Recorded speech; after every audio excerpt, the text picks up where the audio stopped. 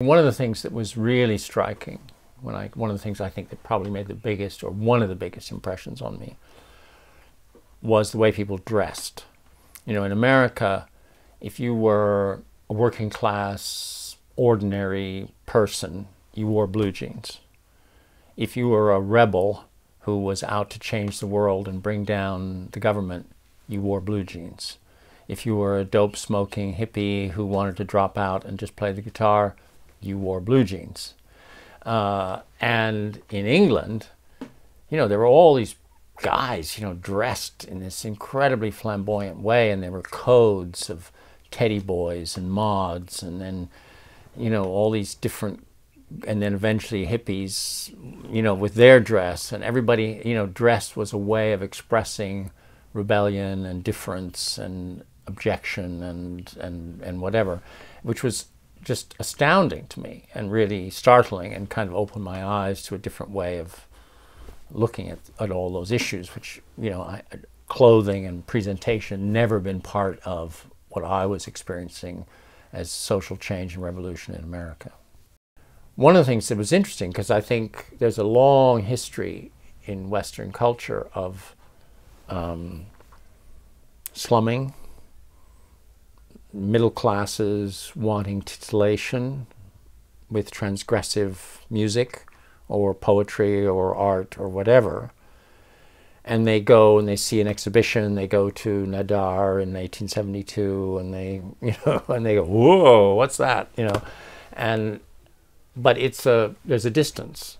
They get a vicarious thrill from seeing La Boheme, or from going to the Cotton Club in the 20s in Harlem, you know, and seeing all these wild black people dancing to all these crazy jungle rhythms. And then they go back to Park Avenue and sip a cocktail very, very calmly. And I think this was one of the things that was so threatening to people about what was going on in '67, was that it wasn't just, oh wow, look at Syd Barrett in his flowered shirt, you know, playing his guitar with a broken bottle, you know, and then watching it and going home and sipping a cocktail.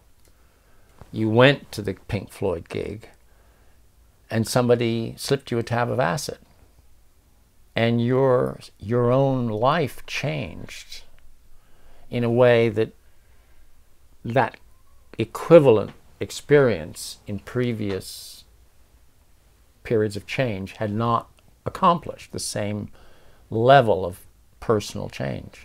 I think the moment that Dylan stood on stage and sang Maggie's Farm at Newport, and I was there as the production manager, standing right in front, seeing it all,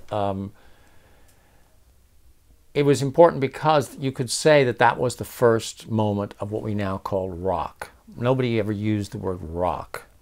It was rock and roll, there was rhythm and blues, there was pop music. Rock was not a term that anybody used. Because in a way, the rock music had to begin before you could name it. That was what Dylan represented. It was new. It never had been done before, really. And it all came from that. And he showed the way that that could happen. And it was considered a betrayal because he had been part of the folk music scene, which was a political protest movement.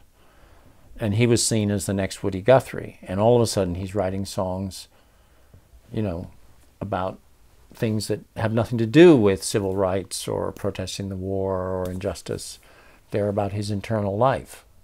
They're very personal. And that was a revolution. I'm always reassured when I think about the legacy of the 60s by the fact that right-wing politicians usually get very irate looking when they talk about the 60s. And, you know, the more that the pompous splutter and, you know, talk in very angry tones when they talk about education and sexual liberation and women's liberation and racial equality and all these kinds of things. Oh, those bloody 60s, you know, we wouldn't be in this mess if it wasn't for them. That's always very reassuring to me. It means that the 60s did not live in vain.